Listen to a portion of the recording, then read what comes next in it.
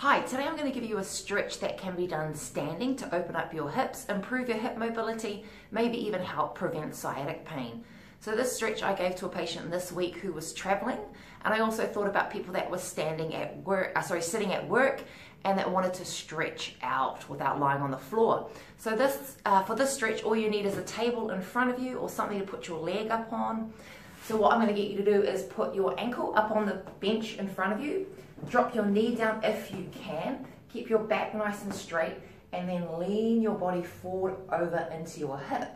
So this is basically a yoga pose called the pigeon pose, and it's a variation that you can do standing that will help open up your hips.